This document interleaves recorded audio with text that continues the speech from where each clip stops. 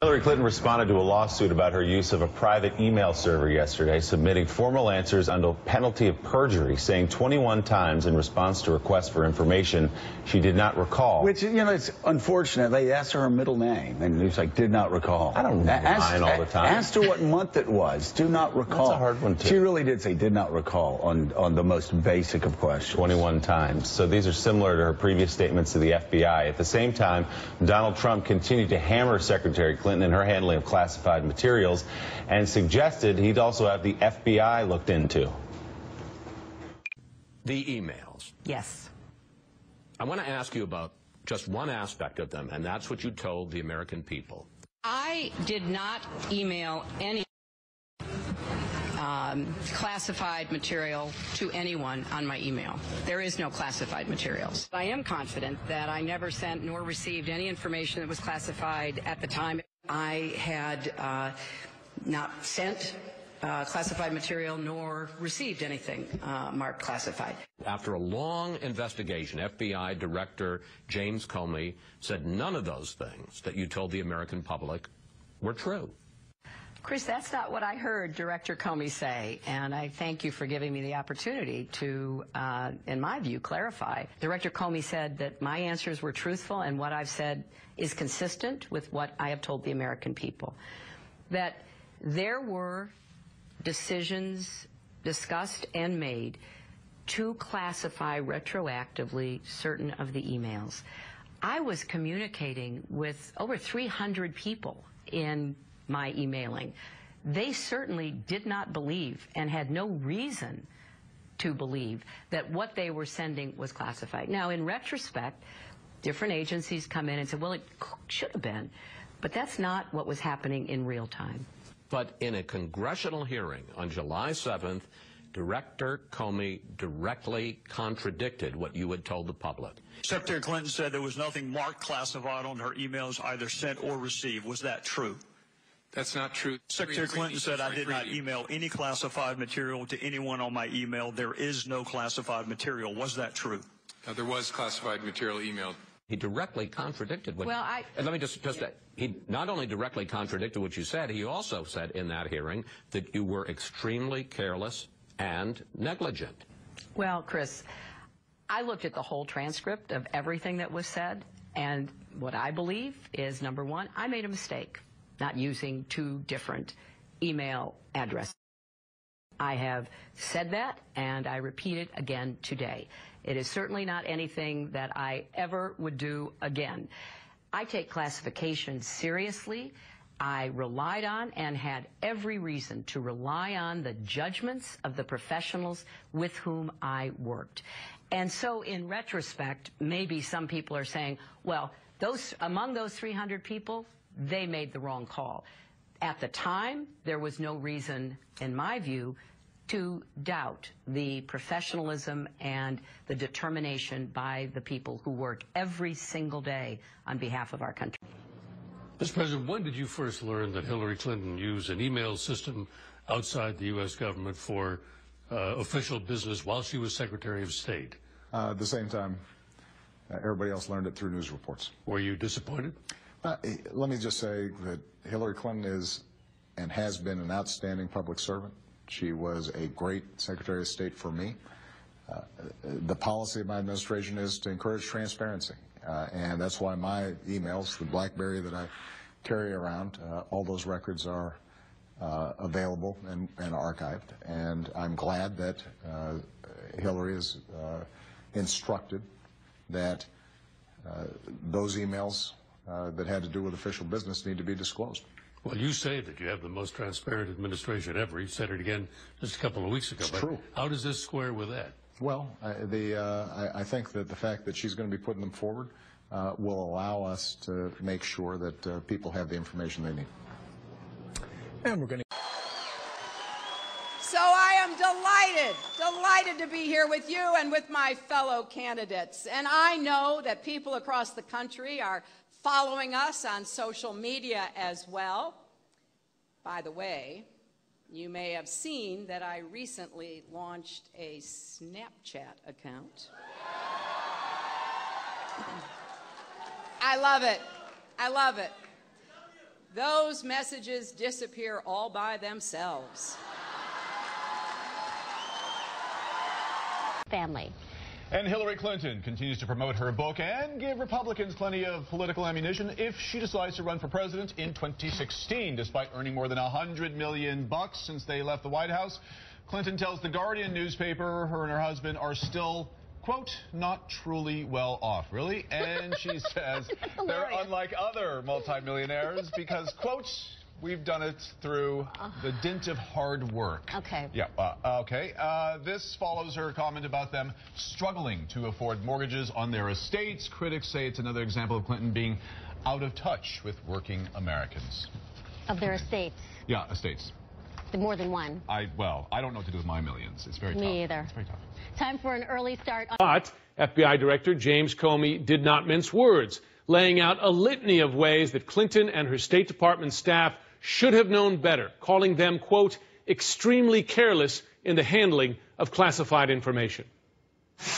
No charges are appropriate in this case. With those 7 words, FBI Director James Comey spared Hillary Clinton the devastating prospect of an FBI indictment just 4 months from Election Day. In looking back at our investigations into the mishandling or removal of classified information, we cannot find a case that would support bringing criminal charges on these facts. However, in a surprise announcement of the conclusion of what he called a painstaking investigation, Director Comey issued damning criticism of the presumptive Democratic nominee's use of multiple private email servers. Although we did not find clear evidence that Secretary Clinton or her colleagues intended to violate laws governing the handling of classified information, there is evidence that they were extremely careless in their handling of very sensitive, highly classified information. The FBI found that of the 30,000 emails Clinton turned over, 110 emails contained classified information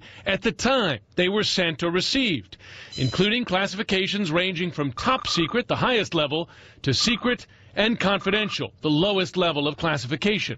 The FBI's finding contradicts Secretary Clinton's evolving explanations of her email use, beginning with her claim that none of the information she read or emailed was sensitive when she read or sent them, implying they were only classified after the fact. I am confident that I never sent nor received any information that was classified at the time it was sent and received. In fact, the FBI found numerous emails containing information which was classified at the time they were sent. Wow. Director Comey also addressed the candidate's more recent claims that none of the emails were marked as classified. I'm confident that this process will prove that I never sent nor received any email that was marked classified. In fact, the process found that a small number of emails were marked classified at the time she and her staff sent them. Comey also questioned Secretary Clinton's argument that her private servers were never breached. Well, the system we used was set up for President Clinton's office, and it had numerous safeguards. It was on property guarded by the Secret Service, and there were no security breaches. In fact, Comey concluded that while the FBI found no direct evidence of such breaches, we assess it is possible that hostile actors gained access to Secretary Clinton's personal email account. Last week, the American people learned that Cheryl Mills, Secretary Clinton's longtime confidant and former State Department Chief of Staff, and Heather Samuelson, counsel to Secretary Clinton in the State Department, were granted immunity for production of their laptops. Why were they not targets of the FBI's criminal investigation?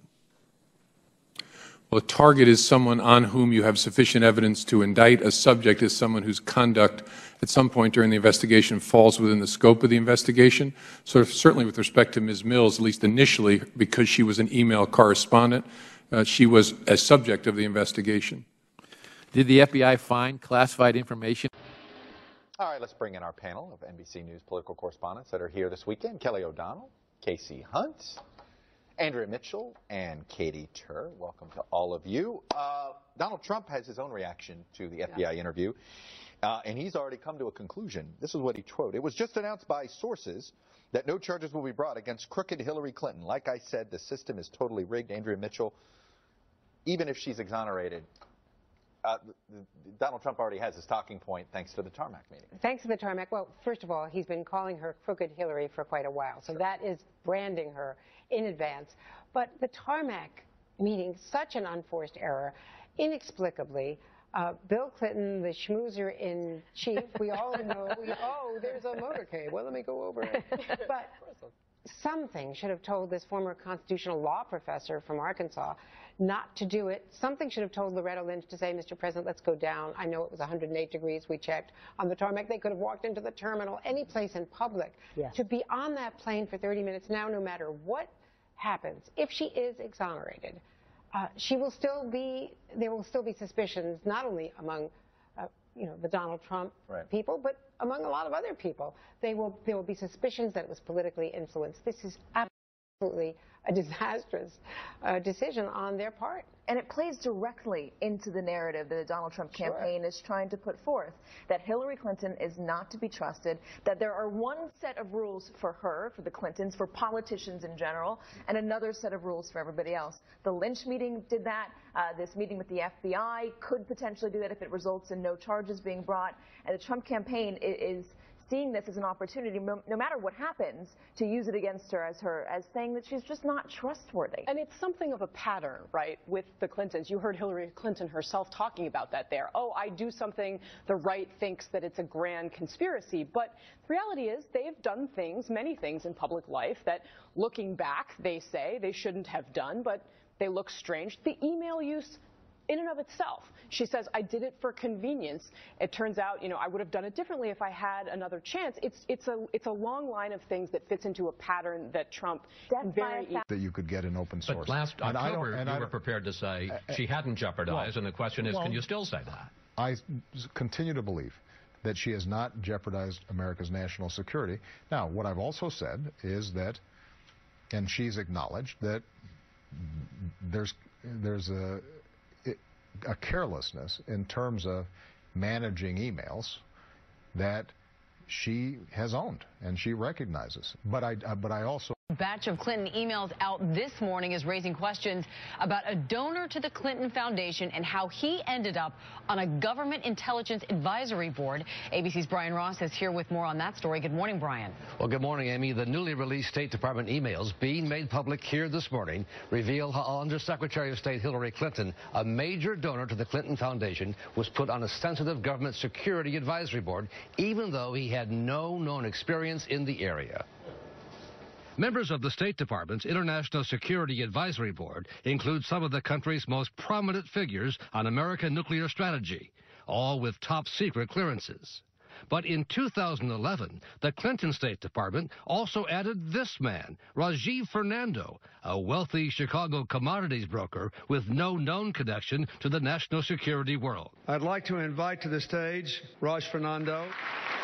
What he was known for before and after his appointment was raising and giving hundreds of thousands of dollars to Democratic campaigns and as much as $250,000 to the Clinton Foundation. ABC News, you have just a second to talk here? When we approached Fernando at the 2012 Democratic Convention... How did you get appointed to that board? Can you talk about that?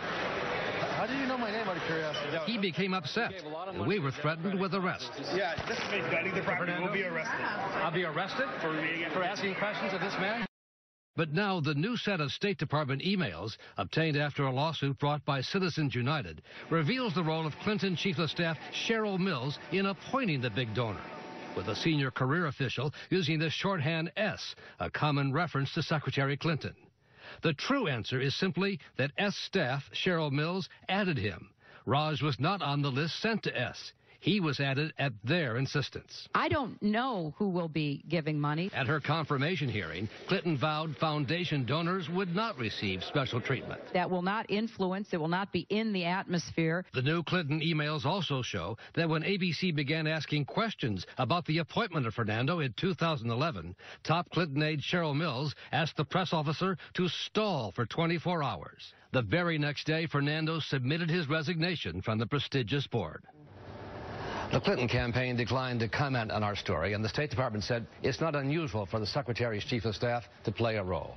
As for Fernando, he has continued to raise big dollars for the Clinton campaign and has given more than $1 million to the Clinton Foundation. In fact, he'll be one of her superdelegates at next month's convention, Amy. And Brian, this morning there is another new report about Hillary's emails on the front page of the Wall Street Journal, linking them to some potentially sensitive messages about drone strikes overseas. That's right. The Wall Street Journal is reporting that the ongoing FBI investigation is focusing on these messages sent by American diplomats in Pakistan about pending drone attacks, which ended up on her personal email server. But the Journal also says the messages were vaguely worded and did not use the terms CIA or drone. ABC News has not been able to independently confirm the Journal's report, Amy.